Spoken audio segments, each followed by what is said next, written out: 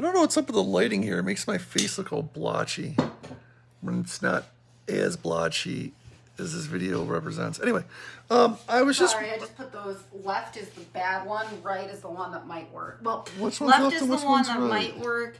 The right one is the new one that I think should work. What's left? What's right? I have no idea at this point. So I watch these prepper videos, and a lot of people in the comments, because they talk about having zip ties, because zip ties are awesome. And then, you know, some people are like, well, I have zip ties to restrain bad people. And I'm thinking to myself, okay, let's play this out logically. I mean, most people are fat and lazy and untrained and out of shape. And so let's just say you're on your homestead or whatever, and a bad person comes. Are they just like, well, first off, you're assuming, like, what makes you think what makes these people think they're gonna be able to restrain them?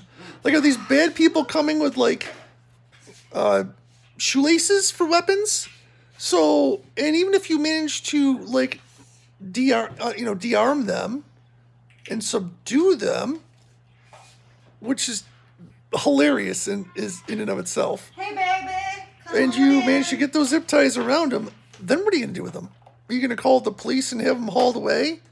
Like, it's shit hit the fan. There is gonna be no police, right? Yeah. And then, come on, baby.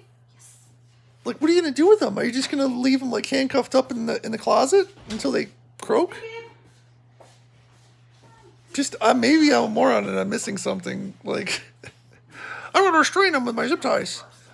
Okay, and then what? Are you just gonna?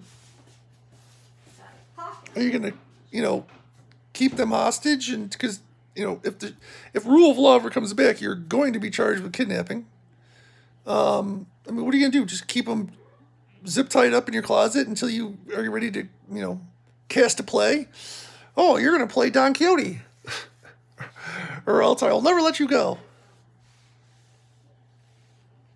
Again, I could be missing. So I guess you're gonna have a local council of 12, and you're gonna try them and give them a fair trial. Your Honor, who's Bill, the next door neighbor, while he's trying to milk his fucking cow. Your Honor, this individual came on my property with a shoestring, and he tried to put it in my shoes and tie it. I subdued him and kept him in my closet for 4 years until we could convene this court. Sure, zip ties to restrain people. That happens, yes. Oh my God, I saw a military guy or a police do that. Yeah, because they have the training to subdue people.